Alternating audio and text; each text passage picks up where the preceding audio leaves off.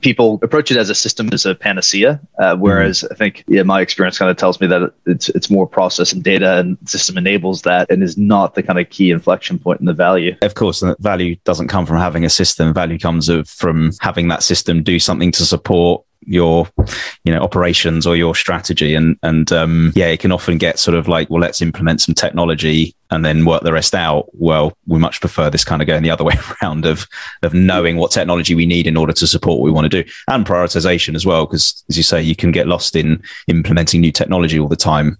But without that kind of clear direction, you're sort of wandering, aren't you? Yeah, I've seen that a lot, where people kind of jump to systems and big systems implementations versus the core kind of more gritty work that's needed around that, and get kind of lost in these huge implementations.